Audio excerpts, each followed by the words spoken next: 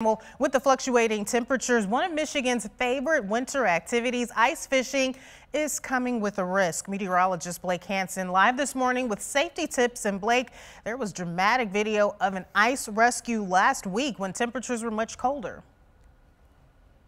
That's completely right, Emily, and that's the thing that people really need to be realizing this week as temperatures fluctuate and are actually much warmer than above average, that the ice safety will be at the forefront of any anglers trying to get out to the lake itself. Now, here's the issue as we're going throughout this week. Those temperatures are fluctuating. We're at Stony Lake in Lowell. It's a little too dark right now to give a good, clear picture on how the ice is looking, but it doesn't matter because with these up and down temperatures, even last week with the colder temperatures, there was dramatic video of a 75-year-old man falling through his pond on his property. Take a listen.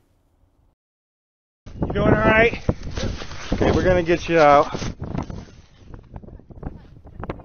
So this was last Thursday. Temperatures were much colder. The 75-year-old man fell through the ice. Now, luckily, with the quick action of his daughter, who was nearby, rescuers were able to get the man out of the water. He was taken to a nearby hospital, but is expected to make a full recovery. Again, with temperatures back and forth this week, here's a good look at some of the ice thickness safety guide, or I should say real quick that we're going to take a look at Muskegon Lake over the weekend, and you can see some of that water or that ice not looking that safe, especially with water over the ice. Now let's go to the ice thickness safety guide. That's where we kind of have a good guideline of how thick the ice needs to be for you to be safe. Now anything that's less than 2 inches, that's just a no-go, and generally speaking around 4 inches of that ice thickness, that's a good safe measure for ice fishing itself. Anything more than that, I don't think we have that much ice, the thickness at least from at least the last few weeks. But overall, some other things to look for on the ice: clear ice with a bluish tint, that's usually your stronger ice, and then avoid any milky ice or slush covered ice like kind of that photo at Muskegon Lake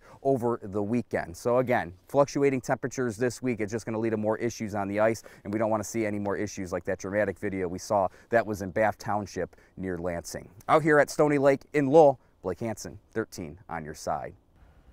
Really fascinating tips. Thanks for that, Blake.